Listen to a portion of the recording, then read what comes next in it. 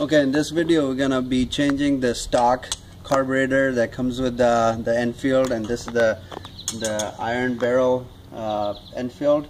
This particular model is 2003 Enfield 500. The carbs that come with these bikes originally don't perform as good, and since we just changed the muffler, we put a Gold Star muffler, sounds good. Now we want to change the carburetor. So carburetor of my choice was this JRC 38 New Enfield 30 mm flat slide carb 58 flange. Okay, so why we chose this one is, well, it comes with a jet kit, so maybe you want to do some tweaking with that. The stock jet that comes in here, the main jet is 140, so I think that's good for now.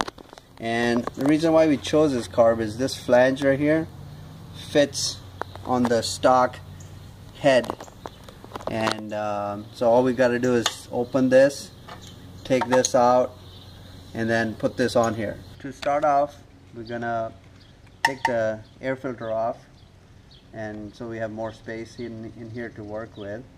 So I loosened these bolts here, and this is the air filter. We'll put that aside. Then we're going to take these two Allen key bolts off here, and then we're going to take the carburetor off. Okay, here it comes off the carburetor. We're not going to use this anymore. We're going to put studs inside the head in here, and we are going to keep this washer here, and we're going to take one of these washers also. We'll use this one with the new carburetor.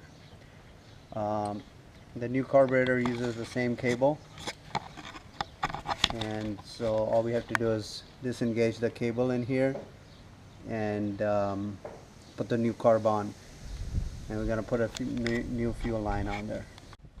Okay, the carb is off. Next thing to do will be take the cable out, or the slide out here.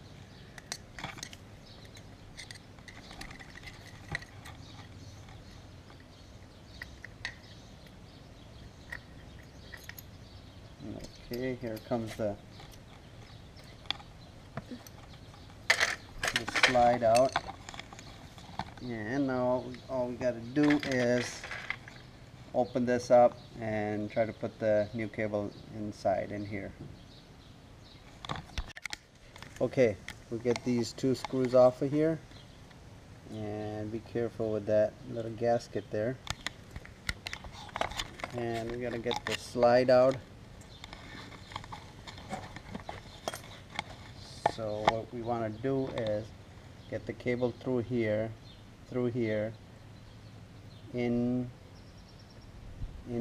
through here, and put this tab inside like this. But all the spring, so it's got to go in here like that. So kind of tricky, but at this point we can see for reference what slot our needle's on. So in the middle's fine. We're gonna fine-tune it later on anyways, but just for reference one should know. Okay, we got the the wire through the spring.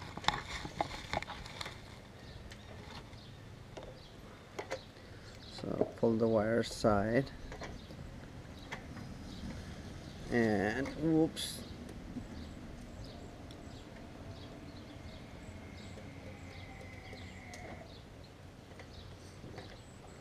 and it's got to go through here.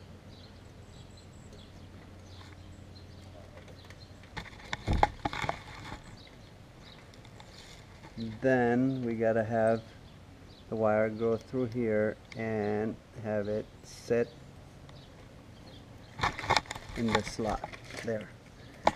And then this plastic piece, it goes one way, so it's gonna go right there. spring is in. Be careful of the gasket. Okay, our slide is good to go now.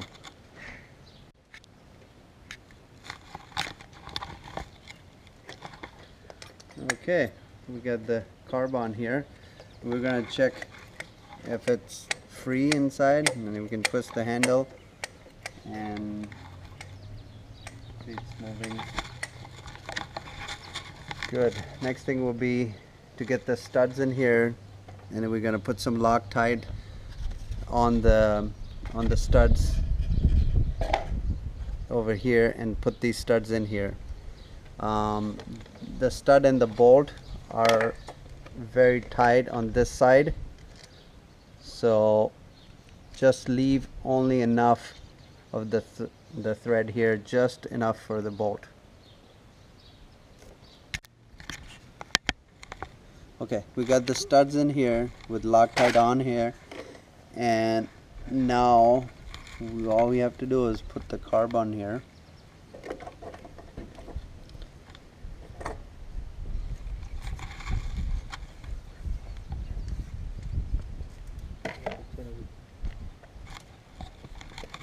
Pull it back a little bit.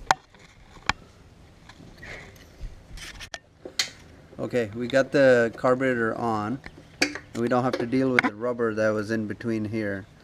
Now I'll show you this carb that came off, how cracked the rubber was. And you see that? There was actually a hole in there, so now we don't have to deal with this. We got the carburetor tied on here. All we have to do is attach the fuel line, and we'll see how that works. Okay, we got the carburetor, we got the fuel line in, and now we're gonna start it up.